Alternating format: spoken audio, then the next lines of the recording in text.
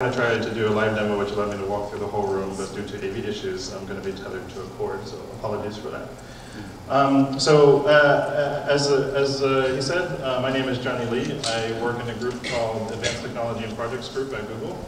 One of the projects that we are doing there is called Project Tango.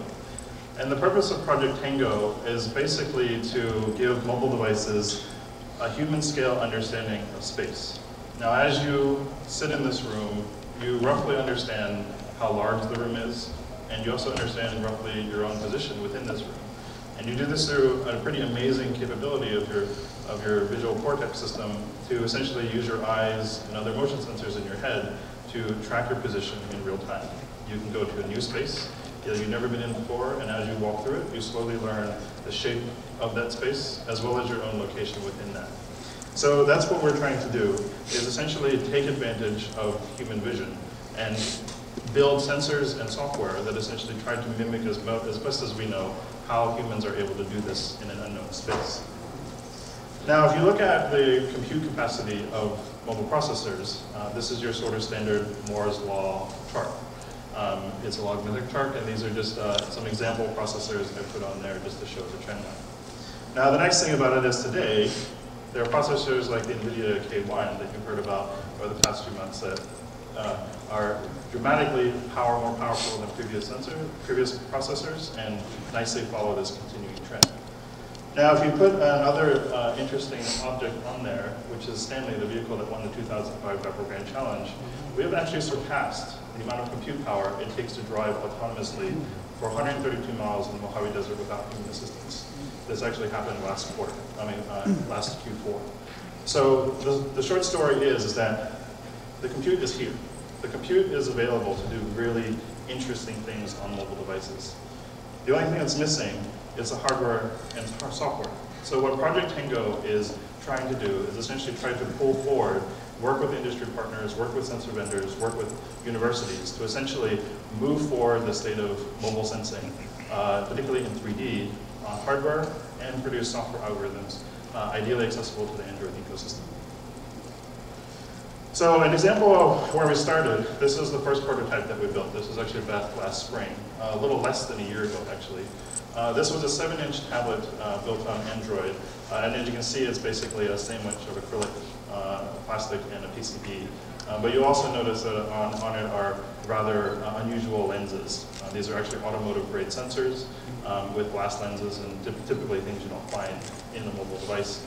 Because in order to do what we wanted to do, we had to not only write software, but actually start building our own hardware. So what is in this? If you look at the top view, this is the top of the tablet. We have a front-facing fisheye lens. We also have a high-res rear-facing main camera. This is sort of your traditional imager that you might find on a cell phone. We also have a rear-facing fisheye camera, which is dedicated for motion tracking, and a depth sensor solution on the device. Now, this was the first prototype we built, and it was quick and dirty, but it actually did the job, and we could get our software team and university partners started to work on software algorithms. Our second prototype is what we sort of made public to the world. I don't know how many of you have seen the Project Tango video, but this is the device that we show. And it's a 5-inch phone prototype, also running Android, but it has all the same sensors, except now compressed into a mobile phone form factor. It has a high-performance main camera. It has some additional chips inside to accelerate the computer vision processing, integrated depth sensing, a motion tracking camera, as well as a front-facing wide-angle camera as well. Just to give you a sense of the kind of data that comes into the device, this is an image from one of the early prototypes. You can basically see there's 2 cameras that have radically different fields of view. And part of that is because your eye has a tremendous ability to have extremely wide field of view, up to 210 degrees, according to some studies. But you also have this foveated area in the middle. So you have high detail in the center. So these 2 cameras together basically give us something somewhat analogous to human vision. The other component that's on the device is an integrated depth sensor. Many of you have probably seen depth sensing in some form.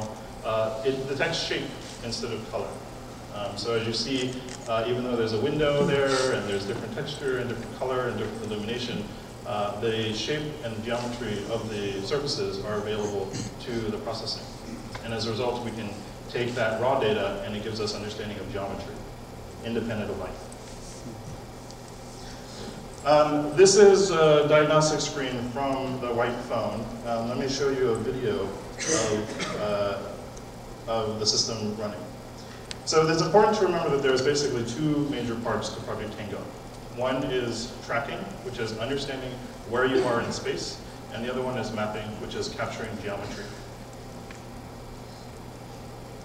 This is a video back from August. This is Joel Hesch. He's one of the computer vision engineers on the project. And this is that 7-inch prototype you saw. And there's, let me pause it for a second so you can see what's going on the screen. On the left side is basically the raw sensor data coming in. We have the fisheye lens, we have hardware accelerated feature tracking, we also have carefully timestamped and synchronized gyro and accelerometer data. These 2 bits of data come into the software, come into the device, and in real time are combined to generate this 3D trajectory.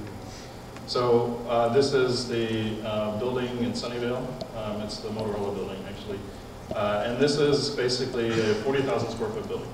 So what he has done is he has walked around the entire first floor, and now he's walking up stairways, and you see that it's a full 3D trajectory. It is not a 2D trajectory. There's no constraints of floor or X and Y constraints. So just like you walk through the environment and you observe this optical flow, we are doing the exact same thing. The only requirement that we have is light.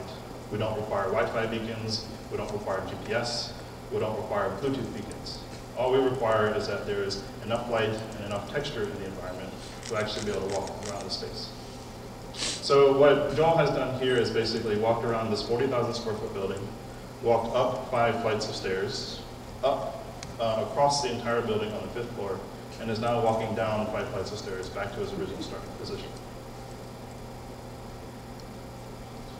In the end, what happens is that we have about a 1% error.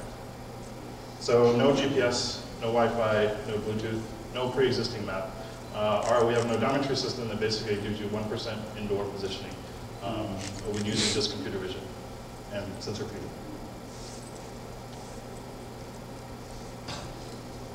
Now, what's exciting is when we combine that data with the depth sensor. So this is exactly the same thing you saw before, except we have now added the raw data from the depth sensor. So the white line is generated using the odometry data you've seen before, and the colored data is the point cloud that's generated from the depth sensor. And literally all we're doing at the moment is just taking the raw point cloud data and posing it using our odometry system.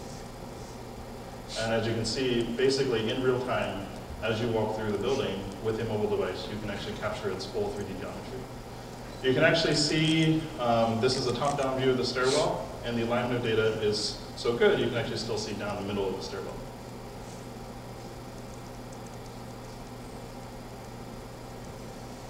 The vertical accuracy of this data set was measured with a survey-grade laser scanner, and we are 0.6% off from laser geometry.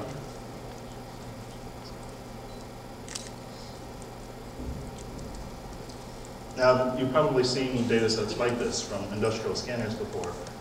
What's unusual is that we're doing it in a mobile consumer device in real time. What this also allows you to do is basically it allows a user to take one of these devices, takes it home, and now they can generate a 3D map of their home basically as quickly as they can walk around it. So this is a video that's accelerated 4x, but it basically took me about 2 minutes to walk through my house. That was my living room, my laundry room, my guest bathroom, an office bedroom, my bedroom, and then the master bathroom. Red is basically low, or the floor, and blue is high. High meaning the walls. So you can kind of quickly see where the walls segment. This data set has a couple of duplicate errors, but we'll zoom into one of the rooms just to show you sort of the fidelity of the data that's being computed on the device in real time. So you can clearly see the geometry of the tub, the toilet, and the sink. So if you're imagining writing a game, that's plenty of data to have like little army men kind of storming your bathtub if you really wanted to.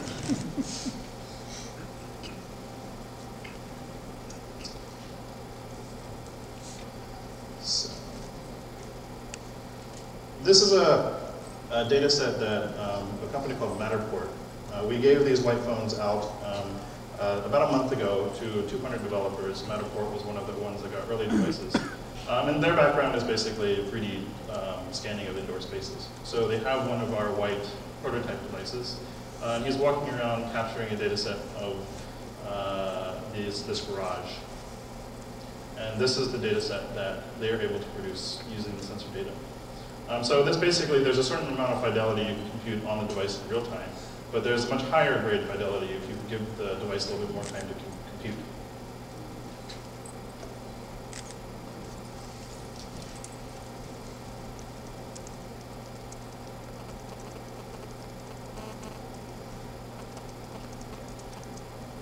So that's all I have for the videos. Let me switch to live demos.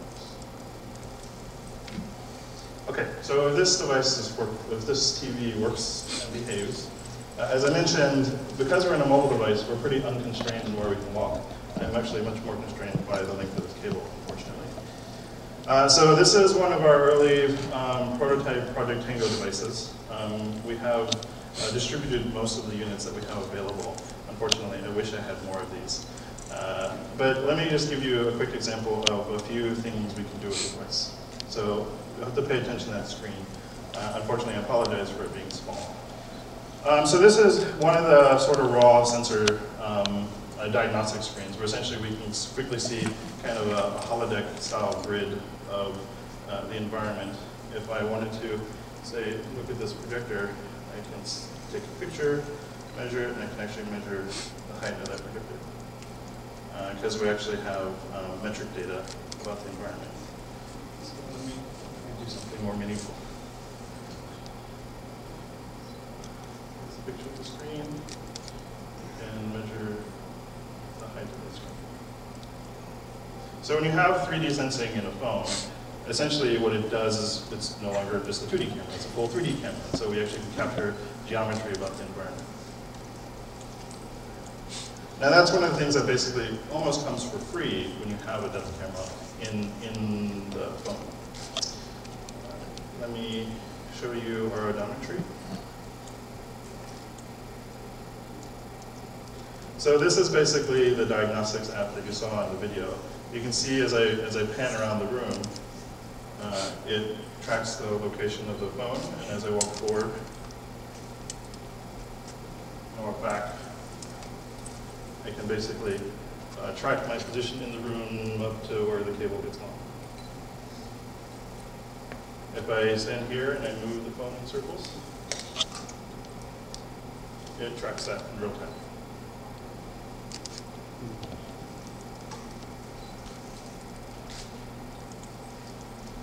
Now, one of the things we can do with just that amount of data is start to show some applications that just use odometry.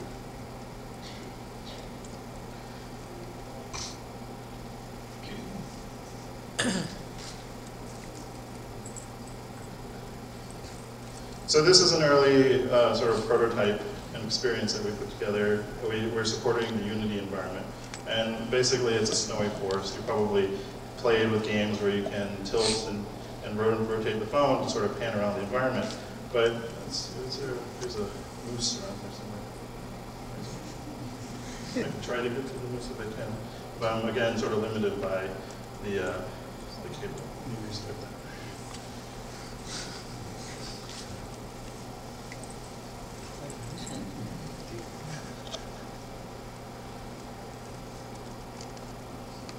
Starts in a more friendly position.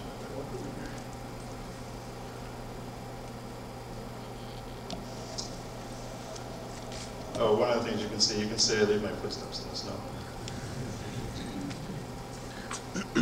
Chase this around. He'll run away from me, unfortunately. But you can clearly see, it keeps track of where I've walked. And I can just sort of look at my path. And if I look down as I walk, I actually am sort of generating footsteps along the way.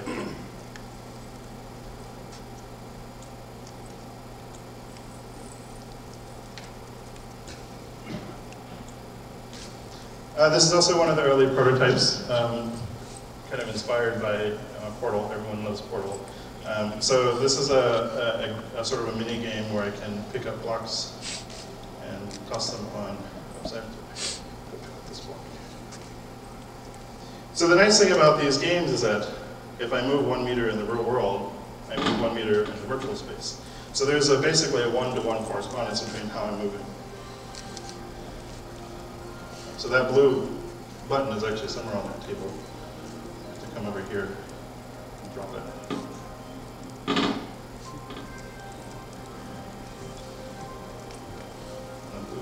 I'm running out of space, so I can throw it.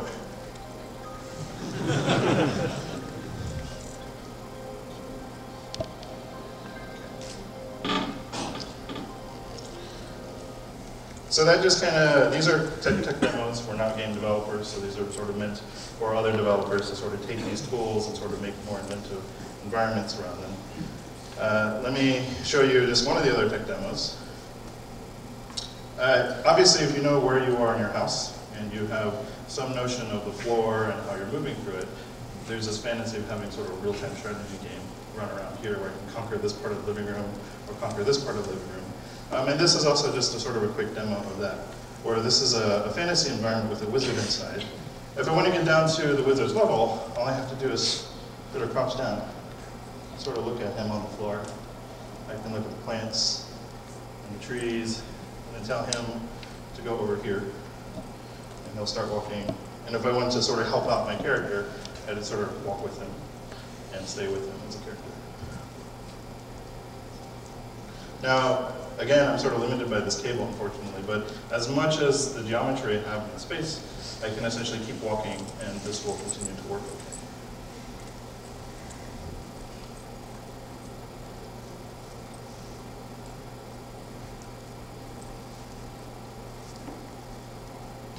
While this loads, this is another example of just using the tracking and odometry data to look at 3D models. So this is a crowd that's very used to looking at 3D geometry.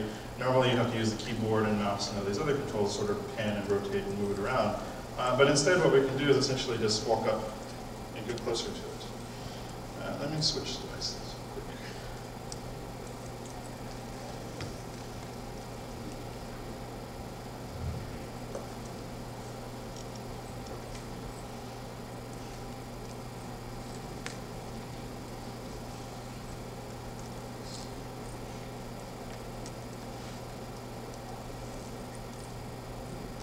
So this is a 3D model of a Vespa or a scooter, and if I wanted to take a closer look at some component of it, all I have to do is walk closer. So if I want to look at the handlebars, the cable's loose.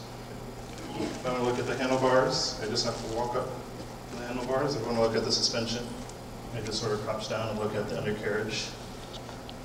Or I can just walk up here and look at the stitching. The cable is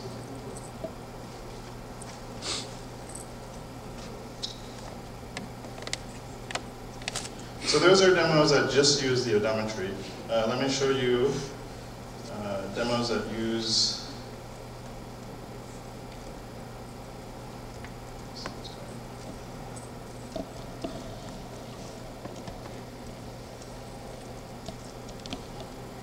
okay. That had trouble quitting for some reason.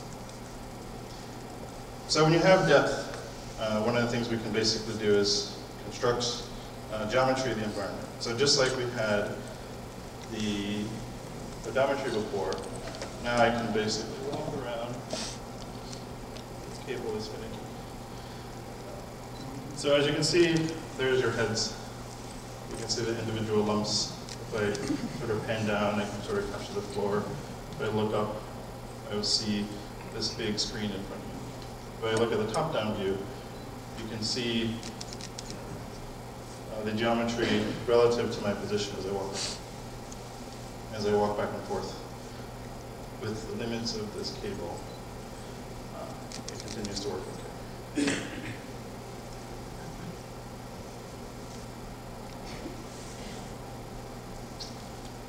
This device is having a hard time with this video now.